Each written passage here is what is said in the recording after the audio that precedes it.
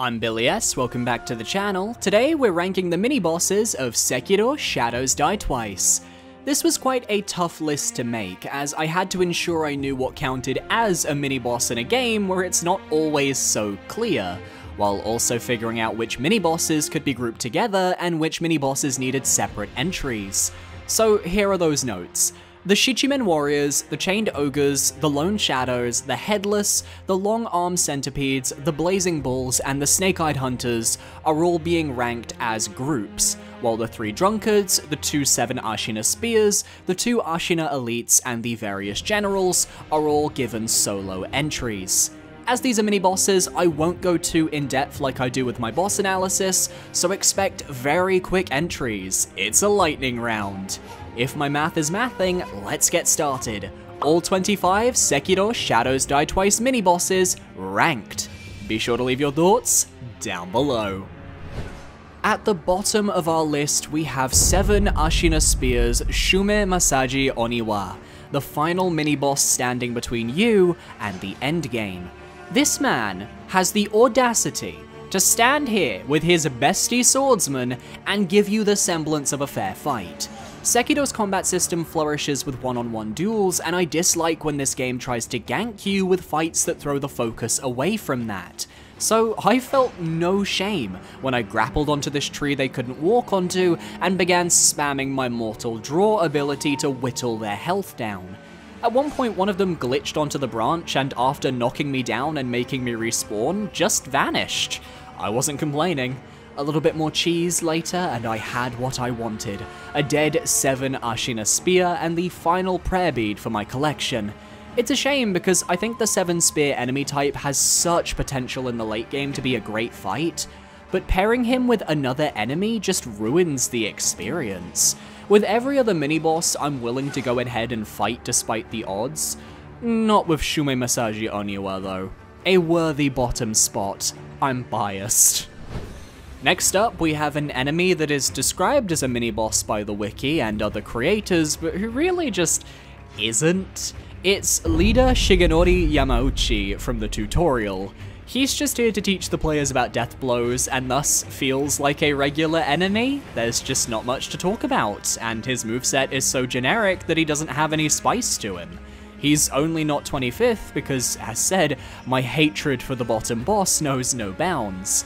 But this is probably the true weakest mini-boss in Sekiro. The man only drops pellets. Pellets!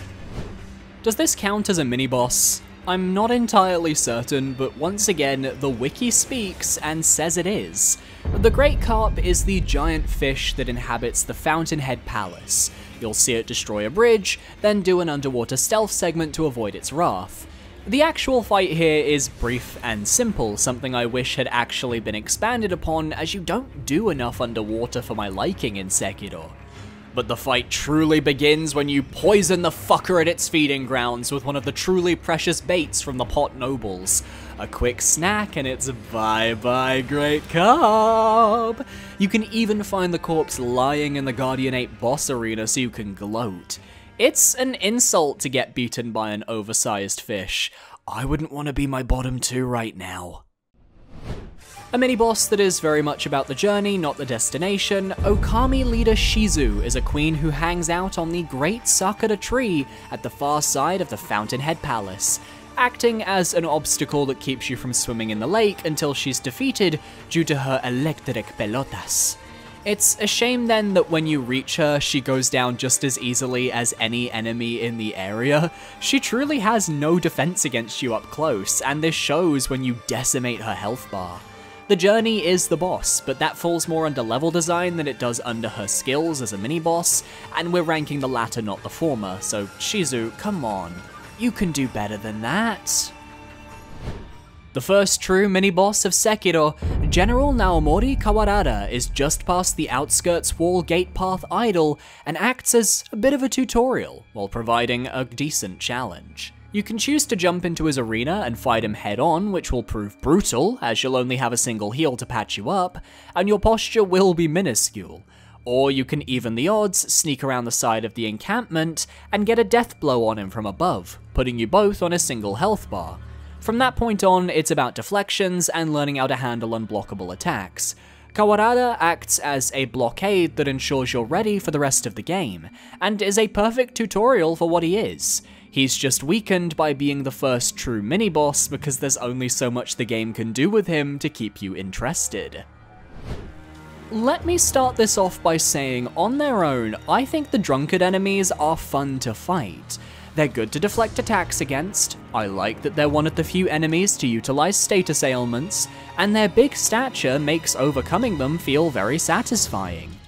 The issue with Juzo the Drunkard is that in both fights he appears in Hirata Estate, he has a massive fucking entourage of fanboys that won't leave him alone, and by extension I have to kill them every single time I want a piece of that big man. At least in his first appearance, all the enemies are weak, but on the rematch he has a very strong lone shadow with him who becomes very problematic, as I can't seem to get in close to backstab him before they both see me and chaos reigns supreme. I can handle gank fights in the other Soulsborne games, they give you weapons that can crowd clear, not in Sekiro. So while I like the Drunkard moveset, the actual arena and accompaniments, as it were, really ruin the fight for me. At least in the first version, you have that friend to help you fight him. Speaking of the Drunkard moveset, Tokujiro the Glutton resides in the hidden forest just off the beaten path within the mists. Accompanied by his besties, a group of monkeys that you can shuriken from afar, I have no idea why he's here. You think I'd be hyped to fight a drunkard on his own, but I'm honestly bothered by the lack of lore. I've looked it up on the first page of Google after typing in Tokujiro the Glutton lore, and nothing. This man isn't even a reskin of Juzuo. It's the same model, not even a different color. There wasn't even a Reddit thread for him. The laziness, especially when the Ashina Depths area has already reused the Headless, a Shichiman Warrior, the Headless Ape, and a Snake-Eyed Hunter, the positioning is just lazy. Great fight, but I'm so turned away by his placement in the game that I can't get remotely attached, so he languishes in the bottom annals of my list. Another fight that generally suffers greatly from needing to clear out surrounding enemies to actually enjoy myself, General Tenzen Yamauchi sits just behind the chained ogre gate in the Ashina outskirts, and acts as an upgraded general mini-boss you can fight, after killing all of his soldiers every single time. And most of those soldiers have a good line of sight, and good gear, and take time to kill. I don't enjoy when games waste my time, and while I understand this is teaching me to stealth my way through the area and even up the playing field against Tenzen, that's fine the first time you have to do it. If you get killed by the general and you have to clear the enemies out again and again and again, it's tedious and genuinely turns me away from wanting to fight. This could be a lesson about how you're not ready to fight some mini-bosses, go away and come back later, which is fine, but I like testing myself, and I'd rather test myself against the general who has a slightly more aggressive moveset than his earlier counterpart, than against a ton of enemies who just bore me after a while. If you'll allow me to take a few moments of your time, I'm trying to reach 10,000 subscribers by the end of 2023, and I think we can do it. Over 60% of you aren't subscribed, so let's rectify that. Parry that subscribe button for more Soulsborne content every Wednesday. Back to the video. Next up, we have General Kuranosuke Matsumoto, the mini-boss at the top of the stairs in Ashina Castle. This man is rallying his troops against us, and if we want to have a proper fight against him, we need to be strategic. This is one of the only mini-bosses where I'm okay with other enemies being there, because you can still deathblow the general to get him to 1 health bar, and these 4 soldiers are all gunners, meaning they're incredibly weak, and you can use the animation for deathblowing them to avoid damage from the rest of the group. It's easy to whittle them down, leaving you against Kuranosuke. He very much favors his uppercut slice that launches you into the air, but beyond that, he is just like your other generals. The only challenge is the staircase you fight him on, as it can mess with your perception on certain attacks or how you attack him, but he goes down just the same. And with that, the basic mini-bosses are all dead and gone. Rounding out my bottom 10, we have the Blazing Bull mini-bosses. I don't consider either of its variations to have enough differences to warrant separate slots, and I'd argue the Blazing Bull at the start of the game is far harder than the Sakura Bull at the palace, so we'll primarily be focusing on the former. The Blazing Bull blocks your entry into Ashina Castle and can only be halted by firecrackers. The issue is it becomes desensitized and you have to use more and more firecrackers each time to successfully stun it. So when that stops working, the best strategy is just to run. Run around the bull and try to predict its movements, get a hit or two in where you can, and back off around its side so it can't slam into you. If you're running away from the bull, you're doomed, as it's faster than you and can catch you easily, so the focus is more on feeling like a matador and going olé as you dodge to its right or left before cutting it down once more. It can be tough coming from calculated strategic battles to the psychotic nature of a bull with flaming hay on its horns, and I recall this took me a while to beat on my original playthrough, but with enough practice, I got the fight down. At least with the Sakura Bull, you can deathblow it to take off some of its health, but beyond that, the fights are exactly the same. They stand out, but they're not quite what I enjoy about Sekiro. And going from bulls to brutes, let's talk about the Chained Ogres. These appear twice in the game, one at the midpoint of the Ashina outskirts who blocks progression until defeated, and one in the depths of the Ashina Castle following the invasion of the Ministry. Both can be deathblowed from stealth, and the Ashina Castle variant is much easier as you fight it much further into the game, but that first Chained Ogre, I touched upon why I dislike that fight in my area ranking, and I'll repeat the argument here. Eavesdropping on some nearby guards, you learn the beast hates fire, so after getting the flame vent from the Hirata estate, you return ready to take your win. And in my footage, I did just that. But first time players, I'm looking out for you, and I feel for you because even with the flame vent, it takes 2 bursts to inflict a burn status, and the status only causes the mini-boss to hesitate for a short amount of time, meaning your upgrade does help you in the fight, but by no means does it guarantee you a chance at victory. You still have to learn the ogre's moveset, and the best solution is, as I've said for the past few entries, to simply run away.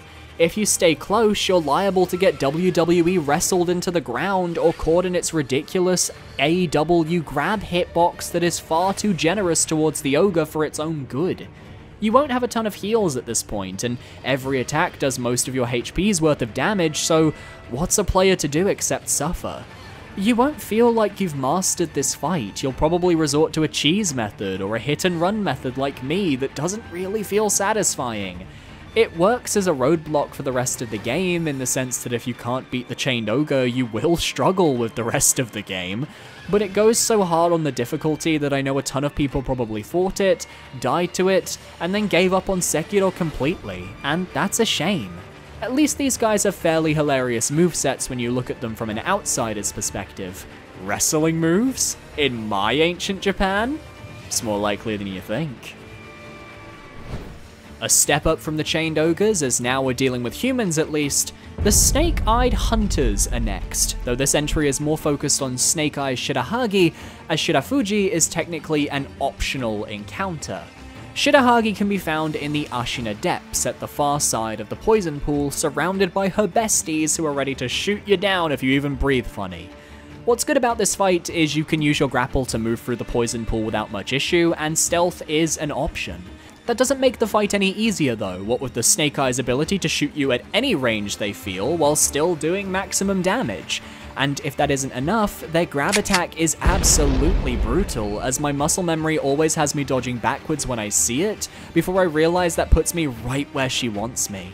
And once I'm blasted halfway across the map, I learned the best way to handle either of the Snake Eyes in the game is to simply run away from them. Same strategy as the Chained Ogre.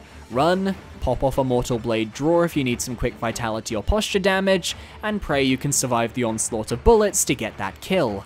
They're hard but learnable, and deflecting their bullets and strikes feels very satisfying.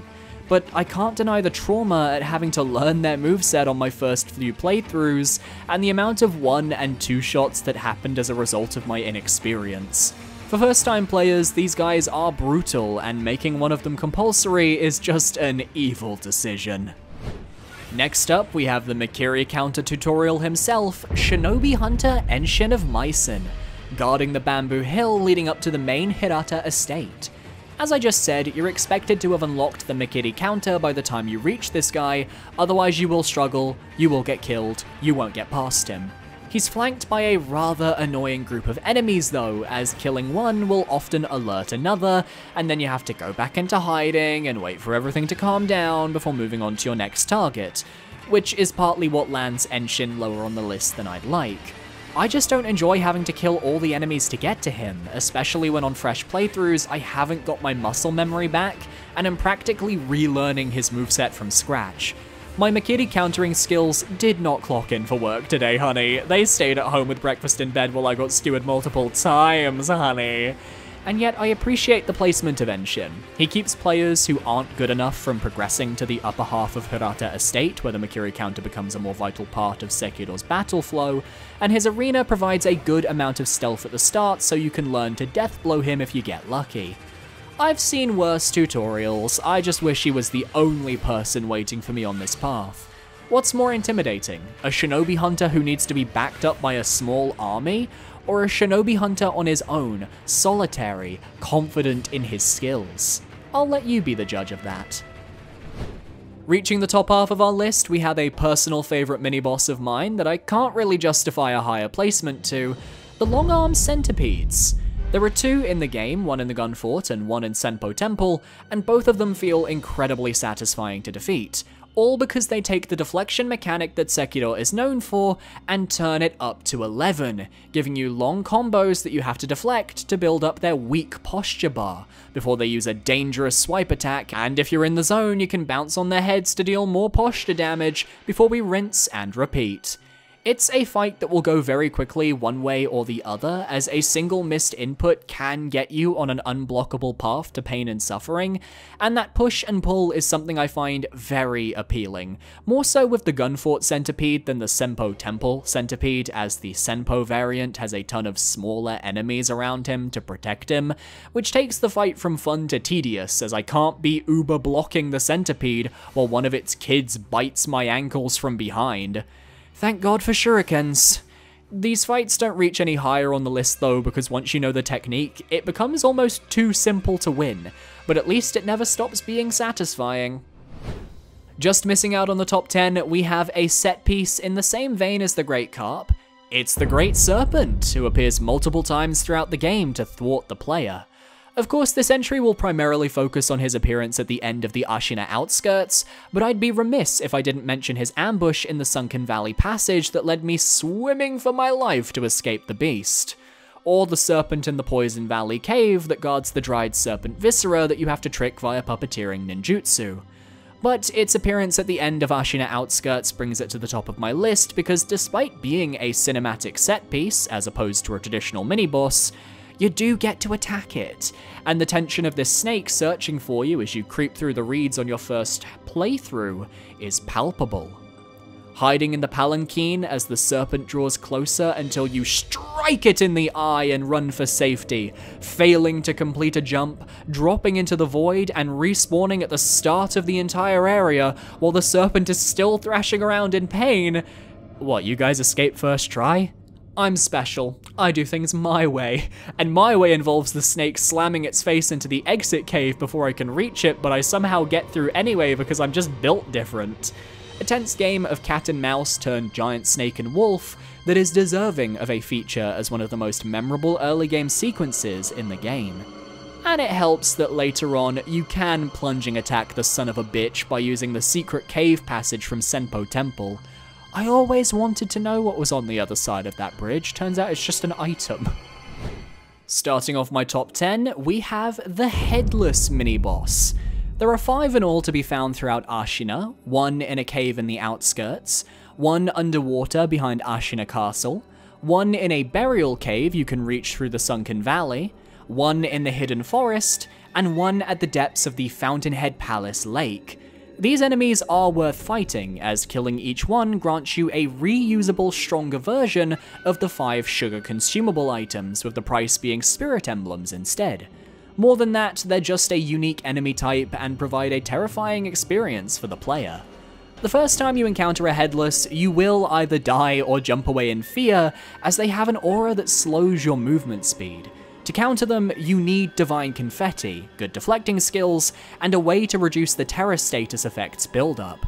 Terror is an instant kill effect, and I know a lot of players don't like it. I agree to an extent, which is why I try to leave the Headless for late game, because by then I'll at least have purchased the Purple Gourd or found some pacifying agents. The Headless are honestly pretty simple fights though in hindsight. Their moves are slow and fluid, and you have to perfectly deflect or risk damage to your Terror bar. Their only dangerous moves happens when they teleport though, as they'll always reappear behind you, and if you're too close to them, they'll initiate a brutal grab attack. You should always jump forwards when they teleport, so they have to close the distance when they reappear. Beyond that, smacking them with Divine Confetti will win you the day, unless it's an underwater Headless, in which case you just have to dodge their attacks by swimming and hit them when they're vulnerable. In water, they only have 1 health bar, not 2, but the Fountainhead Palace variant combats that by having a Ghost Phantom Headless protecting him. How very rude. The Headless is such an aesthetically awesome enemy, and doesn't lose that fear factor no matter how many I fight. But I can't deny there's another mini-boss that works with Terror that's just a little bit better. The final of our 3 drunkards, Shigekichi of the Red Guard, can be found where General Tenzen Yamauchi was stationed earlier in the game. He's leading an assault on Ashina Castle from the outskirts and is a stronger foe than either of the 2 drunkards you fought before. But first, some advice. Run past him and go grab the stairway idol beyond, the one you used for the Chained Ogre near the start of the game. You see, if you go from there and clear out the enemies on the stairway via stealth, you can attract Shigekichi to follow you out to where you fought the Chained Ogre, and there'll be no enemies to bother you. This takes a large portion of the difficulty from the fight, especially as you can Deathblow backstab him too, and the enemies you kill are part of the main EXP farming route for Sekiro's endgame anyway. But that doesn't make him easy. Oh no. He's in the Red Guard for a reason, because instead of poison, this man is a living flamethrower. But I'd take flames over poison any day, so I consider this to be an improvement. This does mean if you're careful, you can lure him into blowing up explosives with his fire breath, which can do posture damage, but beyond that, he's a normal drunkard, albeit one with strong power and posture. He can set his sword alight to do extra burn build-up, so having the Red Gourd is certainly recommended. Like every drunkard though, all it takes is a little mortal draw to the back to get him defeated. I do like that it always comes close between him and I though, no matter the playthrough, the sign of a worthy adversary who deserves the title of Ultimate Drunkard. Climbing up Ashina Castle, you come across a dojo, and sitting there awaiting your arrival is Ashina Elite, Jinsuke Saze. Dressed in naught but a traditional robe and wielding a blade, this man will kill you. If you've ever enjoyed that anime samurai thing where the samurai pulls his blade out, light flashes across the screen, he sheaths his blade and the target just explodes, that's this guy in a nutshell. His blade sheath glints with a slight white before his attack, which is your signal to deflect, because should you successfully fend off his attack, you do massive posture damage. This is effectively a more high-stakes version of the long-armed centipedes, and with a lot more danger. Because despite knowing the timing, I still screw up a good 50% of the time, and often I'm looking for luck as opposed to skill to get me through a fight with good old Jinsuke. But it only makes it all the sweeter when I get perfect deflects and feel myself enter the zone where I can handle this man and his sweeping strikes. So when you get the first death blow, you get excited. And that excitement gets capitalized on because suddenly you're flung across the room having to revive. You can't let go of concentration for a moment, not until either you or that mini-boss are at the end of a blade. And when you deliver the final blow, you know you've succeeded and felt damn good doing so. Unless you played the game when it first came out, in which case there's a high chance you never even knew to deflect, and just brute forced your way through it. I should know. That's what I did on my first playthrough. Never forget. At number 7, we have the Lone Shadow mini-bosses found throughout the game. The Long Swordsman in the starting well of the Ashina Reservoir, Lone Shadow Vilehand, who takes the place of our previous entry in the Ashina Castle Dojo, as well as Lone Shadow Masanaga, who can be fought twice, once in Ashina Castle near the entrance to the Sunken Valley, and once in the Hirata Estate. Of course, the Lone Shadows are just versions of regular late game enemies with 2 health bars, but that also makes them incredibly fun to fight for the most part. The Long Swordsman in your starting well can be deathblowed from above, and his moveset is incredibly frenetic and fast-paced for that point in the game, keeping you on your toes as you wait to see if he throws out that foot thrust you can Makiri counter. I love fighting him early game because you feel just qualified enough to beat him, but not enough to do it comfortably. The Lone Shadow Vile Hand is also fine to an extent. There's another Lone Shadow in the room, but you can, from the Dojo Idol, deathblow the second enemy to make it a 1v1. Lone Shadow Masanaga fights with the same moveset as the Vile Hand, both wielding poison-based special attacks that you have to dodge lest you start losing health, but I really enjoy deflecting these attacks. Masanaga does have an issue in both of his fights though, that he enjoys his pet wolves, but his Ashina Castle variant allows you to shuriken the doggos before you even start the fight, which makes things easier. In his Hirata Estate variant, you can actually keep up the pressure, or he'll use a whistle to summon doggos to his side. This can be quite annoying if you don't have the spirit emblems to shuriken them, but I understand they needed to change up his fight somehow, and the fight starts in an optional area that's designed to be incredibly hard, so I can forgive it. The Lone Shadows, whether they're mini-bosses or regular enemies, just stand out, both with their cool designs, their unique movesets, and their difficulty, and certainly deserve a spot high on this list. High atop the wooden bridge in Senpo Temple lies a rather unfamiliar sight, for as you step onto the bridge, you're met with a man, the Armored Warrior, wielding a large medieval sword, and it's almost like stepping into Dark Souls for a moment, as this figure who is so out of place begins swiping his sword at you, which you deflect deftly.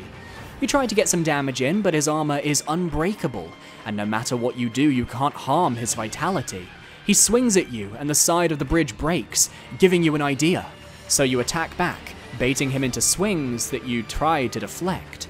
He hits hard, and you back off, chugging your healing gourd before leaping back into the fray. He's close to faltering, and you back him towards the edge as his posture shatters, and you slam into him, kicking off of his chest, and causing a stumble that turns fatal.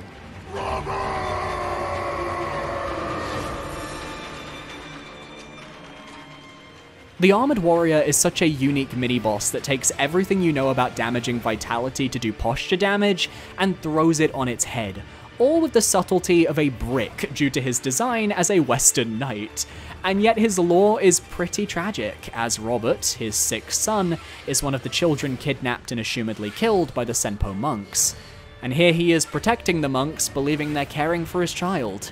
It's dark, and sucks that you have to slay him, but at least he gets to be with his child. Starting our top 5, we have a rematch of sorts with another Ashina elite. But this time, it's a man called Ujinare Mizuo, who has been brought to the brink of either madness or bloodlust by the invasion of his clan. His eyes burn red, and he takes up the sword of Ishin before turning to us crazed. His moveset is identical to that of Jinsuke Sase, but his damage output is far superior. He can one-shot players who haven't been collecting prayer beads, and he can two-shot the rest. He also feels a bit faster than Jinsuke, but that might just be me projecting my lack of calmness during the fight onto him and imagining things. One thing I do know though is that he will often mix up his Ashina quick draw attack with others to catch the player off guard, whereas Jinsuke would most often use the quick draw, which made him easier to deflect. I found myself struggling heavily against Ujinari, and I know that's a universal experience. Utilizing the loaded umbrella can help against his attacks, as can the flame vent, as due to his red eyes, he's weak to fire. A little bit of oil goes a long, long way, lighting him up in a fire, yay! That was dumb. That was so stupid. Why did I write that? He ranks above the previous few bosses because he feels like a true endgame extra mini-boss, and the satisfaction of overcoming one of the toughest enemies in the game is just unrivaled in Sekiro. A whole 20 positions ahead of his comrade, 7 Ashina spears, Shikibu Toshikatsu Yamauchi, stands atop a pile of metaphorical corpses as one of the toughest mini-bosses back when the game first released. I remember attempting this guy and fleeing the scene after he handed me my ass with his spear. And that's because when you Makiri counter him, he counters back with another attack, and I don't believe any other enemy or even boss would dare take that action. It shows the power of a 7 Spears user that he's even trained himself against the counter designed to defeat him. You can backstab him by utilizing your secret passage at the start of the game into Kuro's tower, and then sneaking down behind him to take off that health bar. And I was expecting a much tougher fight, but this time around, I beat him first try. That isn't to say it was easy, far from it, but I found that I vibed more with his moveset and got more into the rhythm of the dance in this most recent playthrough, and I felt a real sense of satisfaction, like I'd overcome a burden that had held me down for a long time. He's a newbie crusher for sure, but for us veterans, he provides a nice challenge for the mid-game. It's just a shame his bestie decided to come at me in the endgame with another friend, because otherwise both the 7 Spears could have taken this spot. Starting off our podium today, we have the other terror-based enemy in Sekiro, the Shichimen Warrior. There are 3 of these mini-bosses to find in the world, one in the abandoned dungeon, one in the Ashina Depths after defeating the Headless Ape and his bride, and one in a random river in the Fountainhead Palace. My favourite fight goes to the initial abandoned dungeon encounter, as it's the only warrior who seems designed for the arena you fight him in. The way you can just walk past the creature as it chants its dark necromancy, wondering what it is. Maybe I should approach? That would result in getting terrored though. You need to have Divine Confetti to do relevant damage, but that's honestly it. Unlike the Headless, you have all of your movement when dealing with the Shichimen warriors, so you can generally avoid the terror orbs and skulls it launches in your direction. The danger really comes from getting too greedy and letting yourself tank terror orbs to get more hits off. That's what killed me most of the time, but I was playing with the knowledge that I had resurrections to spare. If they deflect an attack of yours though, it means they're about to teleport to the opposite side of the arena, and it's very important to see where they end up because it will be followed by a gigantic beam attack that will hit you if you're not running. This teleport mechanic is a good way to reset the fight, but also shows how dumb they were to put one in the Fountainhead Palace when it only has one spot to teleport to in its Riverside arena. I've always been interested in darker topics, and the Shichimen warriors feel like they're hiding some very dark lore underneath their exteriors, and I'm incredibly curious to learn more about them. They feel like such a unique enemy type, and I don't even mind refighting them more often than not. They look like if Pinwheel was in ancient Japan. When I made this list, I was certain of one thing. Orin of the Water was going to be on the podium, and the silver medal is certainly fitting. An apparition that halts travelers in Mibu village, she looks for her Lord Sakuza and plays the shamisen to attract men to her clearing. And yet when you make her angry, she becomes spectral and dangerous. She has a backstab cheese method, but I always choose not to use it because I think her fight is extremely fun and a great practice for deflections. Orin can phase in and out of reality, becoming corporal when she attacks, and for brief moments after, before phasing out and becoming impossible to hit. So while you can do damage to her, your true goal is to posture break her by deflecting her odd combos. With the way she glides through the air, that is so much easier said than done, requiring a lot of patience while also watching out for her dangerous unblockable attacks. I feel like she gets more aggressive when her second phase hits as well, so it becomes a real dance against the shamisen ghost as you enter whatever flow state you need to win the battle. I find her incredibly satisfying to fight, and her combos are just staggered enough that I can't deflect every attack perfectly. She's just a unique character with a unique fighting style that reminds me ever so slightly of Emma the Gentle Blade, and that's a very good sign. But she's not my #1 mini-boss. Because deep in the heart of the Hidden Woods, guarding the entrance to Mibu Village, lies the Destroyer of Worlds, one who is a clear mega fan of Silent Hill if the fog is anything to go by, able to create apparitions to stop any from getting in close, and with musical talent to boot. I am of course talking about the hardest mini-boss, dare I say the hardest boss full stop in Sekiro, nay, Soulsborne itself. I am talking about the vindictive creature known as the Mist Noble. Don't be fooled by its calm demeanor nor its passive nature, for the horror that lurketh beneatheth have slain manyeth a foeeth. I could have gotten a death blow from above, but my hands were shaking. I was too nervous. I was too afraid. I couldn't bring myself to do it. So I drop down. I take a swing at the noble, but it freezes me with its terror, its sheer power of destruction. It slaps me like a little bitch, and I take it because what else can I do? I can't fight back against this monstrous nightmare. Eventually, after steadying myself and my breathing, I'm able to take out his first health bar, but I can feel my power waning. I'm weakening. No, I can't lose to this creature of mist and depression. It strikes me down. I'm one hit away from falling, and I say nay and deliver the final, crushing blow, activating the electric fan of Gwyn as I blow away the mist from the forest clearing.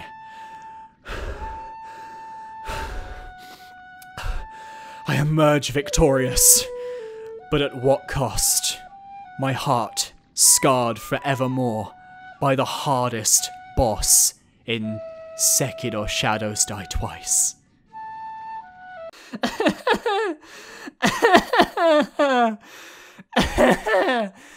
Oh god.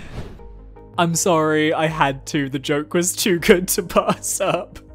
The Mist Noble is actually number 25 on the list. It's the worst fight in the entire game. Orin of the Water is actually my true number 1. I hope you enjoyed this video, including that dumb joke at the end. Sekiro just had enough mini-bosses that I felt it was worth doing a ranking. Next week, I'll be tackling the main bosses. How exciting. Though I won't be tackling any inner bosses, as I just don't have the time to grind them out at the moment. I'll be explaining more in next week's video. My socials are on screen now. Feel free to follow where you feel comfortable. I recommend my Twitter. A massive shout out to my patrons over on Patreon. You guys are amazing and keep my channel alive. And let's give some compliments to the Mist Noble down below. Much love. Adios.